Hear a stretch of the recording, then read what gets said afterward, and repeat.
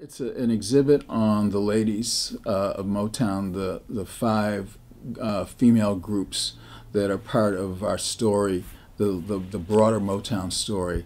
And so what we tried to do here, we went with the title, "The Grit, the Glamour, the Glory."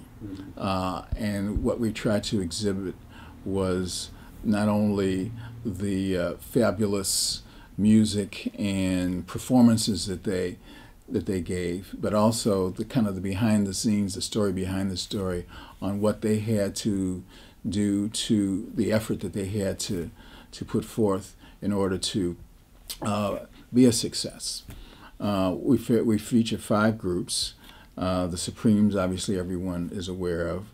Martha and the Vandellas, which originally began as the Vandellas, but quickly evolved to Martha and the Vandellas, and then ultimately Martha Reeves and the Vandellas. The Marvelettes, who had one of Motown's first hits with "Please Mr. Postman," and then a group that was very popular as well during the mid-'60s called the Velvelettes. It had real cute songs like "Needle in a Haystack" and "A Bird in the Hand is Worth Two in the Bush," that sort of thing, and "He Was Really Saying Something."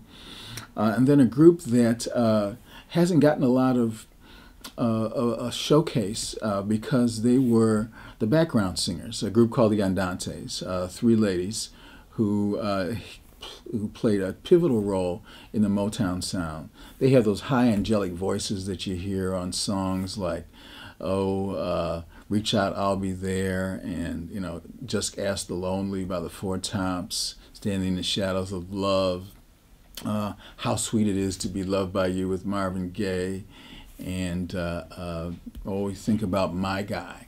That's them again.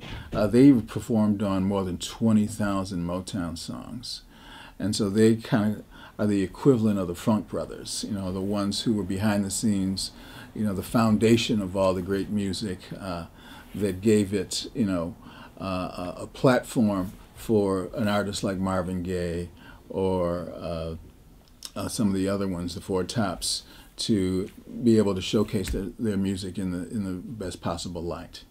And so that's what we wanted to do, is honor them and show their contributions to the Motown story.